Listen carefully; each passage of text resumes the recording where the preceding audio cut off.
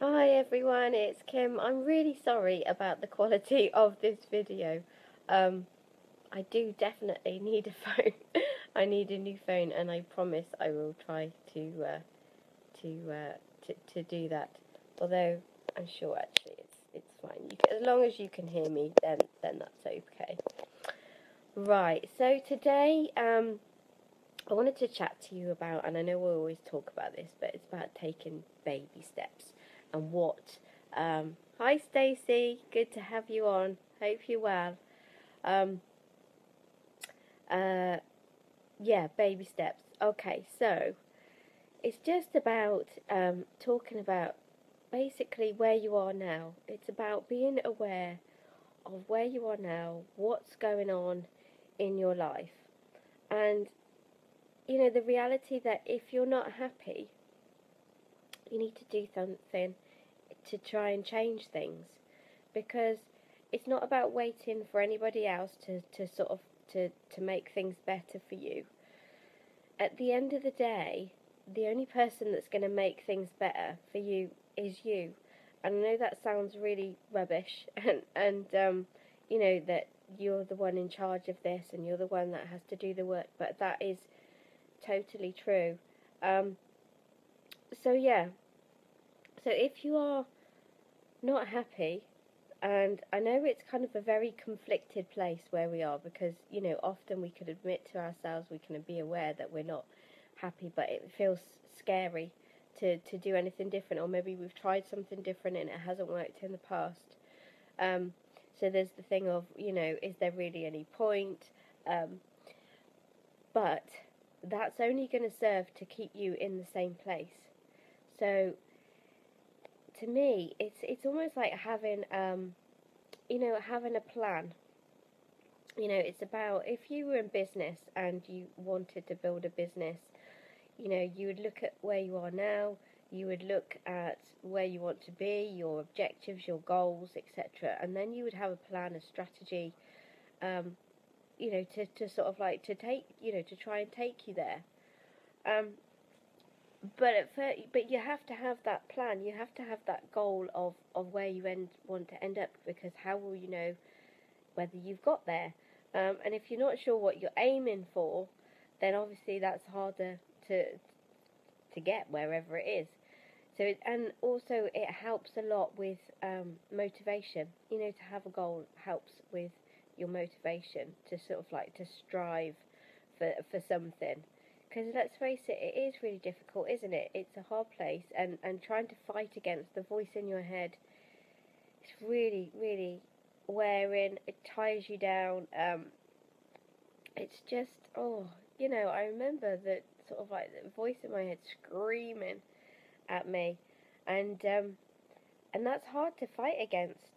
Sometimes it's almost like having it's not the same, but it's like, if you've got a toddler that is constantly screaming for attention and demanding, etc. Um, you know, the easiest thing is to give them what they want. It's easiest to give them what they want. It's a short-term fix, is to just do as they want. But then it's like, as the saying goes, it's like making a rod for your own back.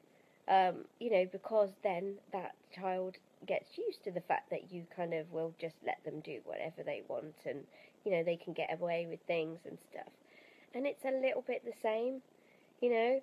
So you have to, and although it's easier, I know it's easier to just kind of like give in to Anna and do what she wants, but actually at the end of the day that doesn't help in the long term.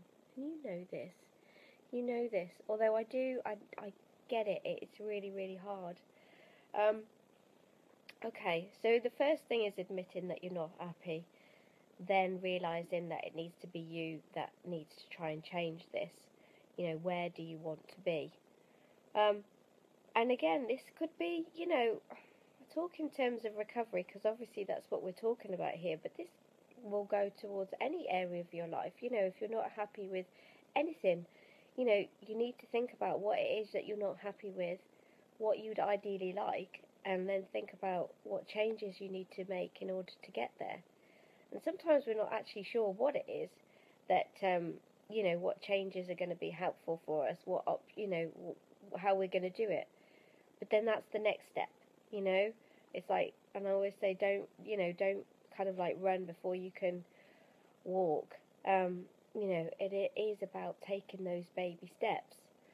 Um, so looking at where you are, where you want to get to, and thinking about what might help you to get there. And as I say, often we might not know, but it's about, researching your options, seeing what's available out there that might be able to help you. Might involve trying a few things, and some might help more than others.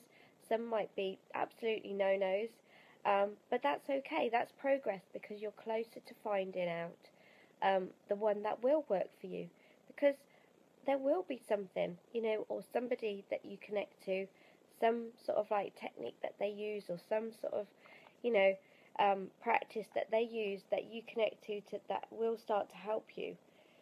But you need to be committed, you need to be motivated, and that's where the goal comes in. To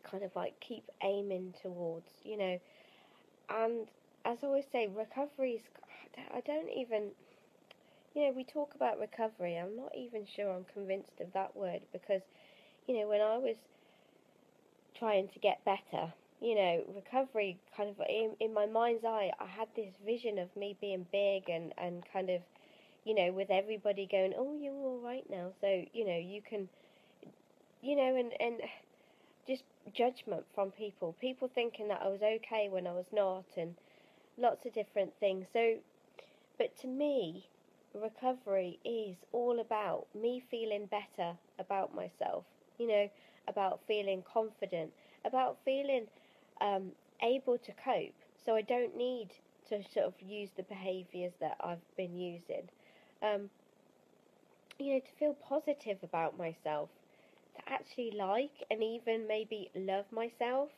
to appreciate the qualities that I have, that friends like, friends don't see me and go, oh, she looks really good. I'll, that's why they want to spend time with me, or, to sort of like be with me. That's not why I've got friends. It's because of the inequalities that I have. I like to think that I'm a good listener. Can be quite fun. I can be a bit naughty and a bit mad at occasions, but then that's not a bad thing, is it? Yeah, it's about me, it's about my personality. And that's what will kind of like, draw you to long-term relationships. So, yeah, it's whatever you want to call it. You don't have to call it recovery if that doesn't, sit well with you. It's just about feeling better.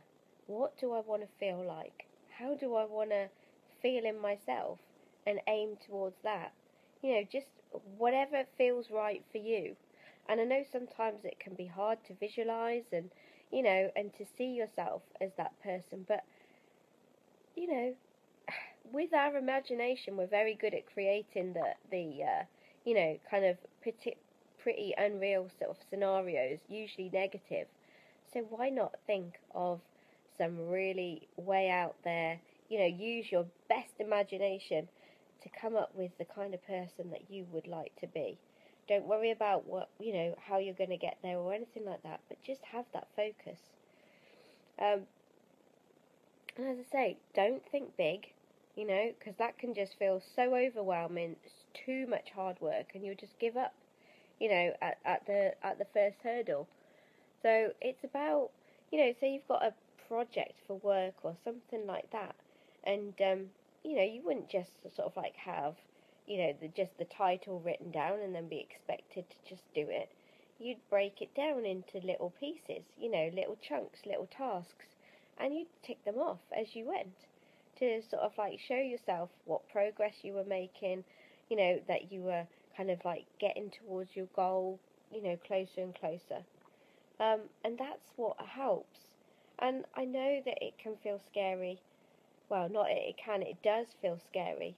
along the way, and there's all sorts of emotions, all sorts of guilt, but it's about finding out coping mechanisms, coping strategies. Um, as I've said, EFT really helped me. Mindfulness really, really helped me. Meditation, I know yoga has been mentioned on here, and I have a really good friend that does pranayama yoga, and that that's really good. There's lots of different yogas, but I think pranayama yoga is very good um, for anorexia. Meditation. There's Reiki, and I know that's been mentioned here. So I think it was Annette mentioned about Reiki, and Stacey, I think you mentioned. Was it your aunt that's into Reiki? All these things can help. So it's about do a bit of research, try some things, use it as an experiment to see what's going to help and what's not, because it's all getting you to kind of like go towards that end goal. So I just kind of like wanted to talk to you about that today. So don't think big, don't get overwhelmed by it, and think about all the blocks that you have that are that is stopping you. And I know the biggest one for me, and from everything I've read in the group and everybody that I've talked to, clients, etc., it is around the fear, and fear of losing control, fear of gaining weight. But like I said, if you find some strategies, some coping mechanisms to help you deal with that along the way, then I have clients who come to me and they're terrified, absolutely terrified, and they do have motivation, but it's not sort of like 10 out of 10, it's kind of middle of the road.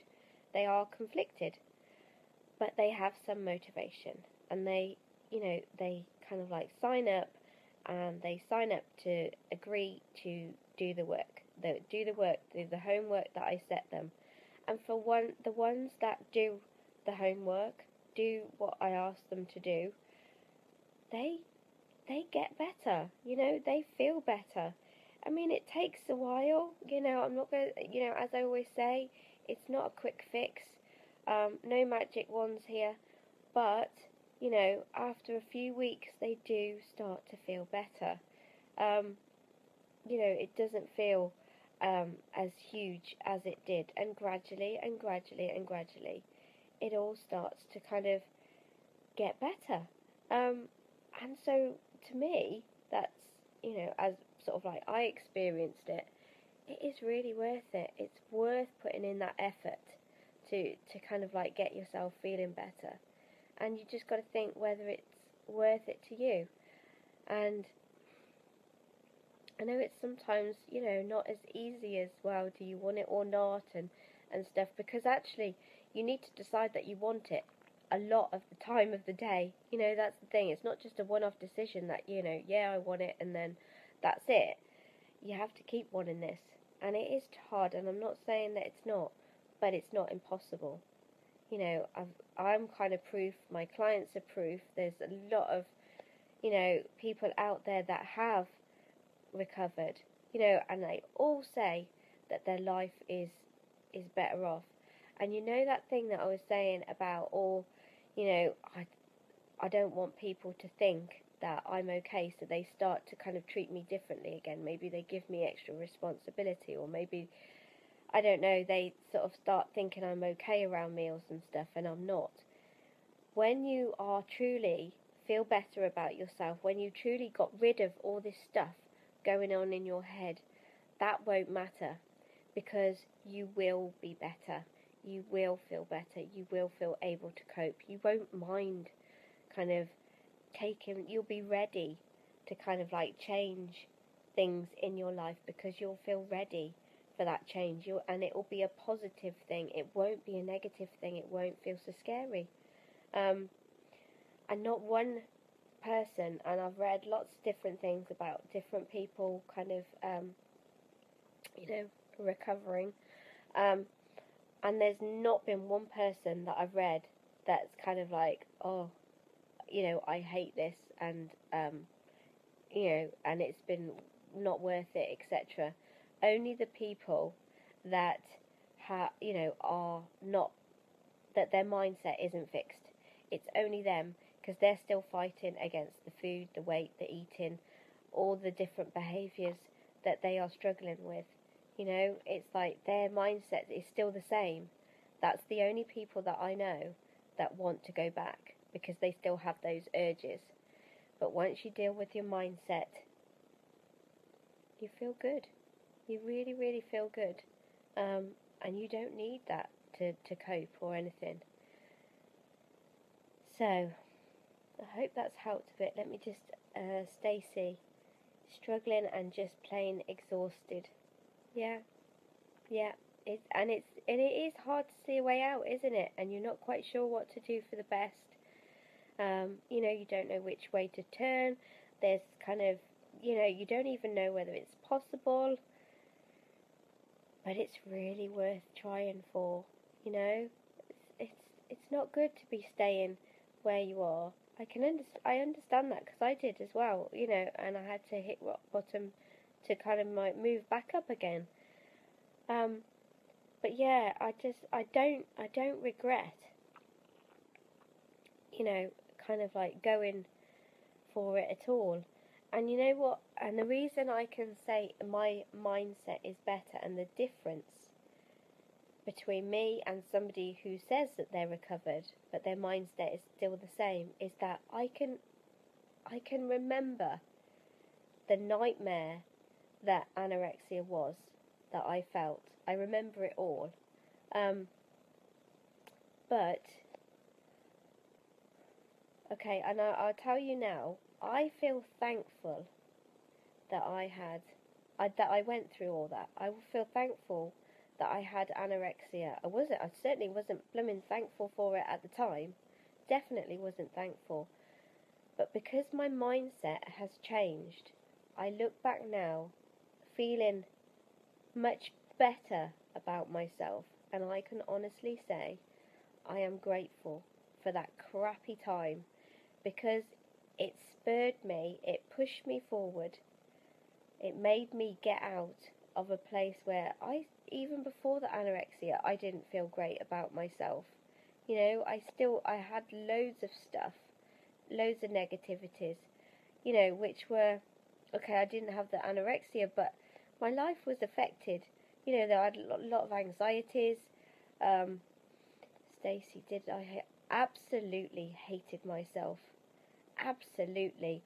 I really, and you can see in my face now that I remembered, I thought I was my enemy. I was my absolute enemy. I couldn't, I couldn't see why anybody else would kind of like want me around in their lives. I couldn't see why, my daughters would love me. I couldn't see. I can't stand myself right now. Yeah, and do you know what though, Stacey? I think that is very typical, and that is Anna. That is Anna convincing you of that. Those voices in your head telling you that you hate yourself, because then it's easier, isn't it? It's easier to wear you down. It's easier to control you. Because that's what she ultimately wants. She wants to destroy you. No two ways about it. Absolutely, being totally truthful right now, she wants to destroy you. So, you either let her, or you have to start fighting. You have to choose another way. It feels like you're drowning, isn't it? It feels like you're drowning, and you're treading water, and you're tired. You're tired of keeping treading water, and sometimes it can be quite, you can feel like, well, maybe if I just stopped a little and get dragged down with this, and unfortunately, that's a lot of people do that.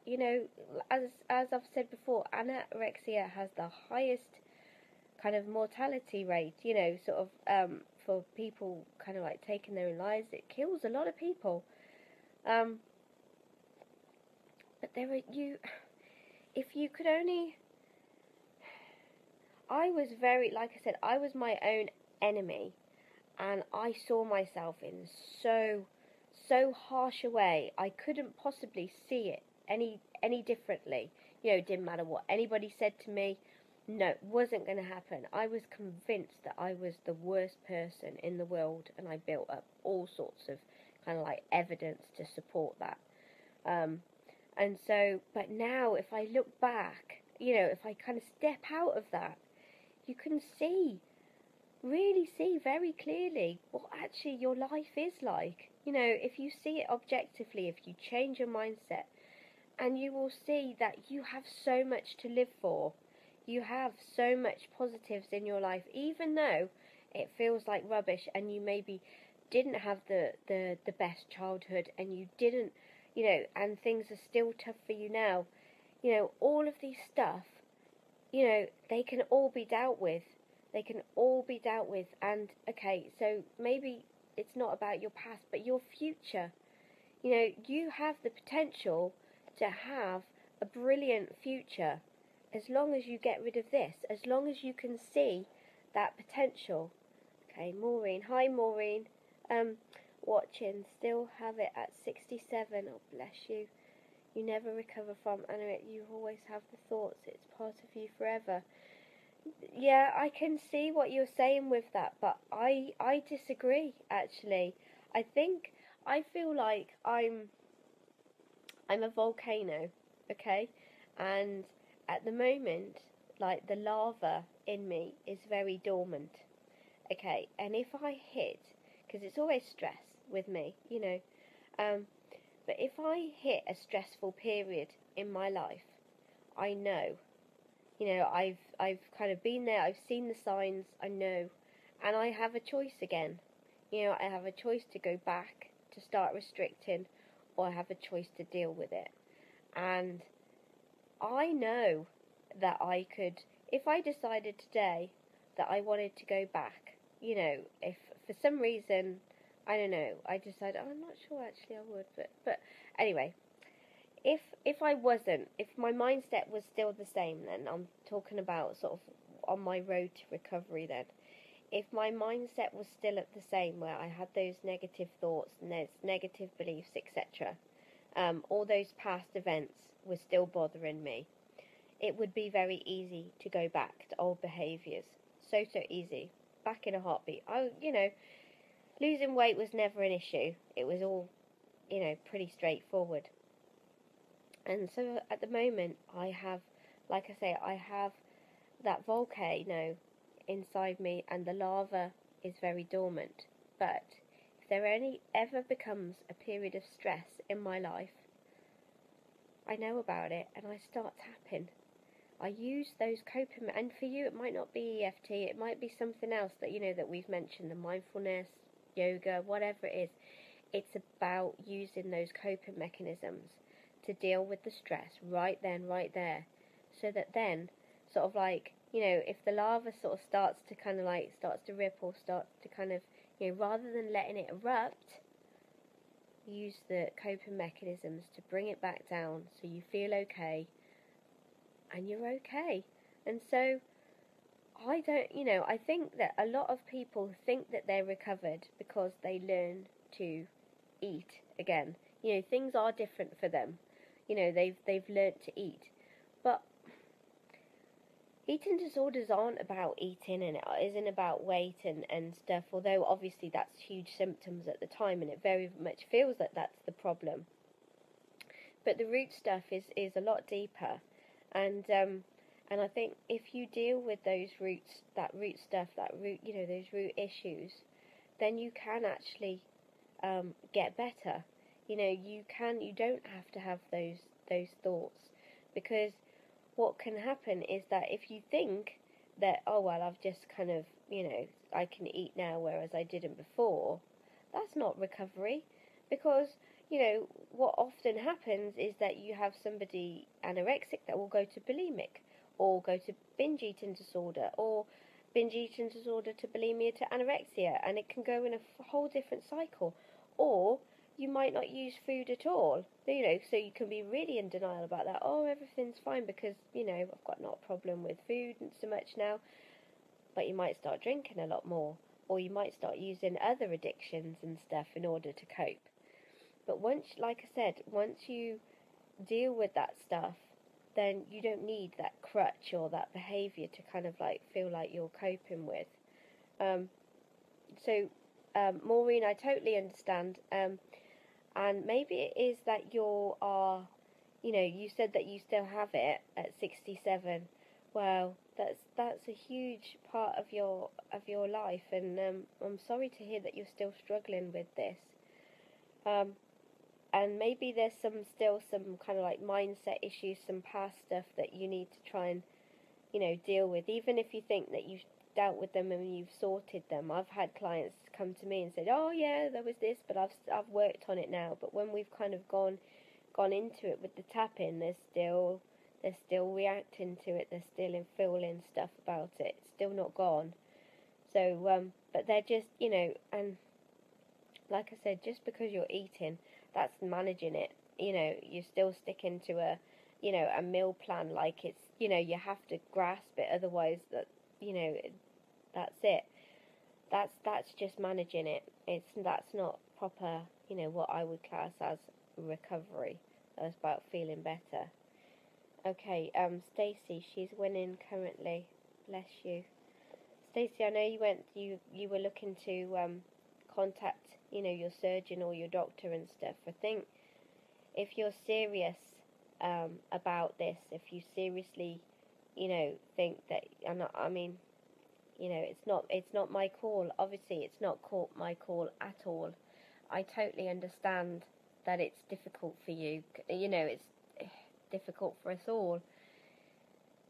But if you really want to change things, you need to speak to your doctor, and I know that your husband has his issues and stuff with it, and I know I've said, that it's his reaction and everything to it all.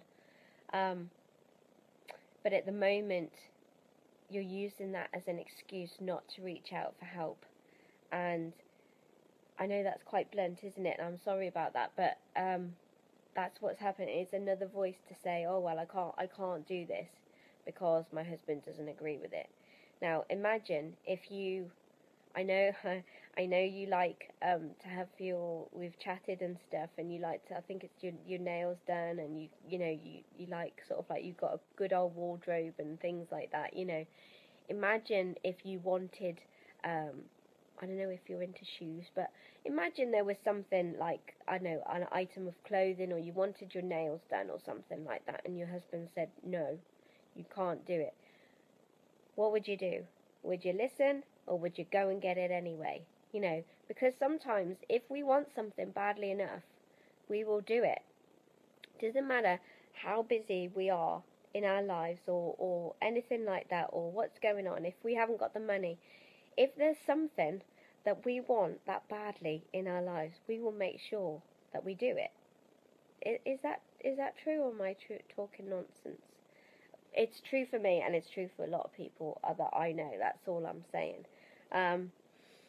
So yeah. So if you're serious about this, you need to speak to somebody. You really do. And I know, sort of like having an unsupportive husband makes life tricky. I know this. I didn't have the best support, and do you know what? I felt like my husband at the time was embarrassed by me. But then, I don't know, maybe actually when I look back at it now, maybe it was just because he didn't know how to handle it, and maybe like he had his own beliefs about what was going on and things like that. Maybe he felt out of control and he didn't like it. So there's always a reason why people act in the way that they do. So rather than kind of, taking it to heart, taking on their stuff, you need to focus on you and do what's right for you. That's how I feel. He's embarrassed by me. Yeah, I mean, and it can come across as that, isn't it? But I just wonder whether it is. I mean, I know I felt like that as well, because my husband didn't want to tell any. Yeah, similar thing actually. He didn't want people to know either.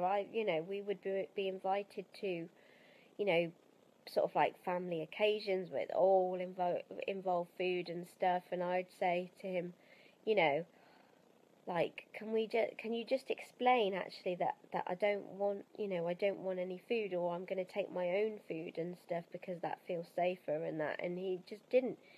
Well, one, he didn't get it, but how could he possibly get it? And the other, he just wasn't willing to talk about it.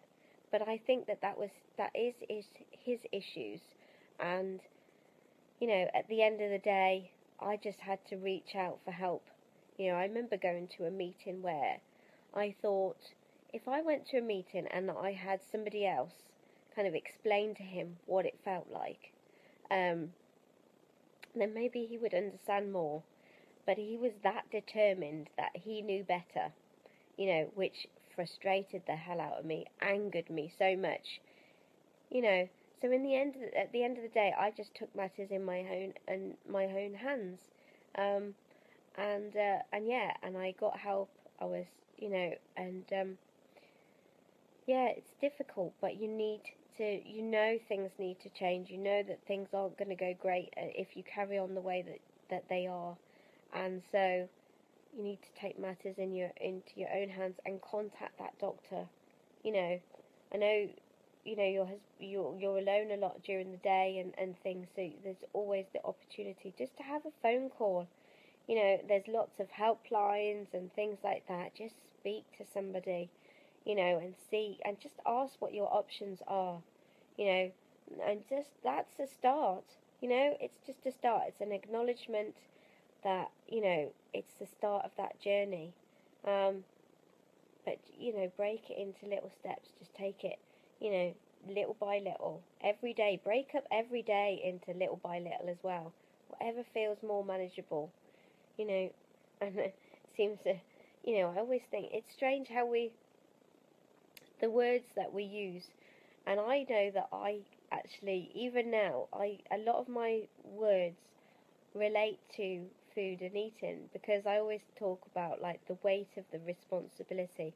I talk about sort of breaking things into bite-sized chunks, and lots and lots of I talk about how things consume me, and it's funny, isn't it, how the wording that you automatically describe things as. But I guess that's just because that was where my head was at. Okay, it's like taboo to speak of it. Yeah, but maybe you just need to push past that taboo, and whether it's taboo or not, that actually it's the right thing to, for you.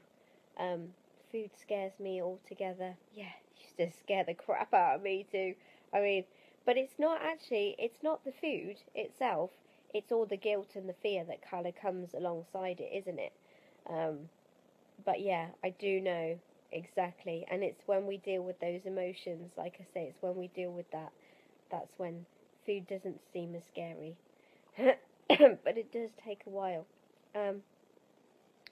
Feeling like a huge burden. Yeah, I did too. I got to that point where I was just so in my own head, I couldn't think of anything but food. I couldn't think of anything but the torture, the voices in my head and stuff. It was like, I had an angel on one shoulder and a devil on the other. And, and I just thought, gosh, and I did sort of like, see some friends and stuff like that. But I just, and they would ask me how I was and things like that. And I was just like, I'm fed up of talking about me. I'm fed up with kind of like, everybody asking me how I am and stuff. I want to talk about something else. I want to, get away from this just for a little while. I want to get away from all the stuff that's going on with me. But it was really difficult then to kind of like to engage and to kind of like talk to other people, because making a conversation was such hard work because of all this stuff going on in my head. And I did feel like I was a huge burden to everybody, that people were better off without me, you know, things like that. And I do understand that, but I promise you, they won't be feeling like that at all. They are just desperate to help you. That's all. They're just desperate, and they are dealing with their own emotions around this. You know, their own worries, concerns, fears, um, frustrations, guilt. You know, feeling like they're responsible for you. Lots of different things. You know. So you won't be a burden at all, and you know, if you weren't around, you would leave a huge devastation. Um, you really would. Um, okay, that's where I am at. They would all be better off. I know you think that. I know that you think that, but remember that is Anna. She's trying to destroy you. She really is. She wants you to think like that. She wants you to cut off from everybody, because then you're easier to manipulate, you're easier to control, and you're easier to destroy at the end of the day. Okay, so Stacey, have you got any questions for me? Or I think you're the only one in. I don't know whether Maureen's still with us. Have you got any questions for me? And if anybody, you're so weak. Yeah, weak, cold, tired, miserable, tortured. Just, I remember just, not being hardly, I mean, I did actually work up to a certain point, you know, but then it just got too much. My headspace was just, I couldn't think at all. I remember walking out one day actually of work because I just couldn't cope anymore. It got that bad. I literally just walked out of work one day, and then I actually had to get somebody to phone to say, I'm really sorry, but Kim's not there and she ain't coming back. Because I couldn't handle it, and I couldn't handle the conversation to say why I was going, although it was obvious, you know. And the thing is that at work people were commenting and that I wasn't really eating very much, and they were commenting on the weight that I'd lost, and you know, sort of, yeah, it was really difficult. So I just walked out, and you know, it sort of, it wasn't great. Um, so yeah, I know what you mean about sort of like all those different things of how it affects your life, but you can get over those. You know, you can